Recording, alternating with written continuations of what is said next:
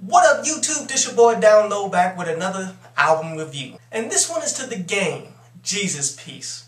And you know what, this album comes with a whole bunch of controversy here, man. Like, a lot of people basically calling them out, being upset about it, calling it blasphemous, all of that shit. And honestly, I don't know why. I mean, let's face it, a lot of the shit that he's talking is what's fucking going on. Like, he's talking about how hoes is doing scandalous ass shit and then they'll pop up in church like nothing fucking happened. That really does happen. He talking about how dudes is going to churches to pull these hoes that's in fucking church. Yeah. Hell, the preacher be pulling these hoes in church, man. Either that or some little boys. Overall, people just trying to be outraged and shit, man. And it makes no fucking sense to me. Because first of all, a lot of these people, and I'm not just saying black people in the ghetto, I'm saying people in America. You people claim to be Christians, man, and you don't follow what Christianity's all about. Like, what does Jesus say in the Bible? He says, love thy enemy.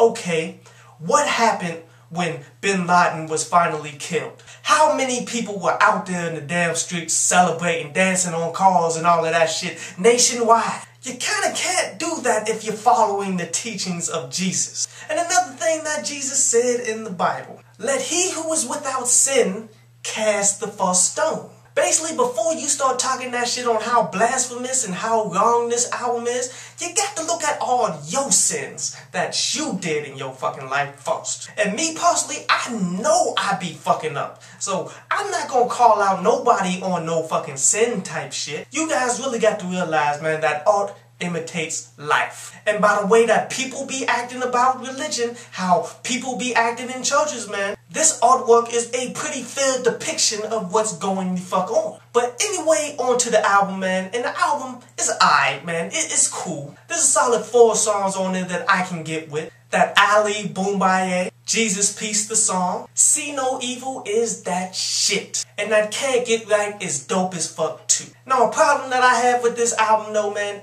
every song he got to have a feature, man.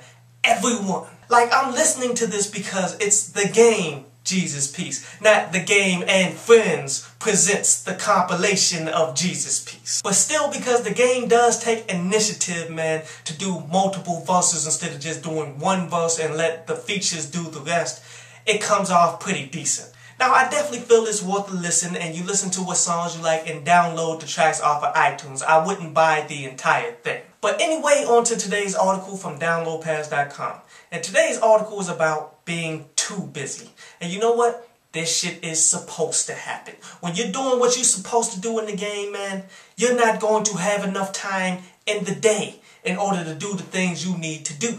Like doing simple math, man, you put 8 hours towards sleep. That gives you 16 hours in a day. If you got a job, that's another 8 to 10 hours. Let's say 8. So therefore, you got 8 hours in a day to do everything you need to do. As far as talking to people, sending out material, creating material, recording. Shit, recording sessions can take up an entire 8-hour day. And when you become too damn busy to do shit, that's when you start outsourcing and start picking up people like managers, lawyers, promoters, all of these people, because they help you get your fucking time back and you can focus on what's most important, which is doing your fucking music and getting the business and promotion right.